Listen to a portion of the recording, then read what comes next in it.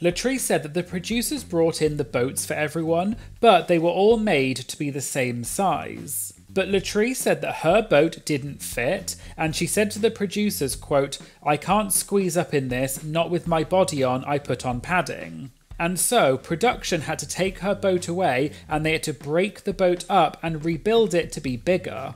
And this meant that while all of the other queens were decorating their boat, Latrice was just sitting there not able to do anything.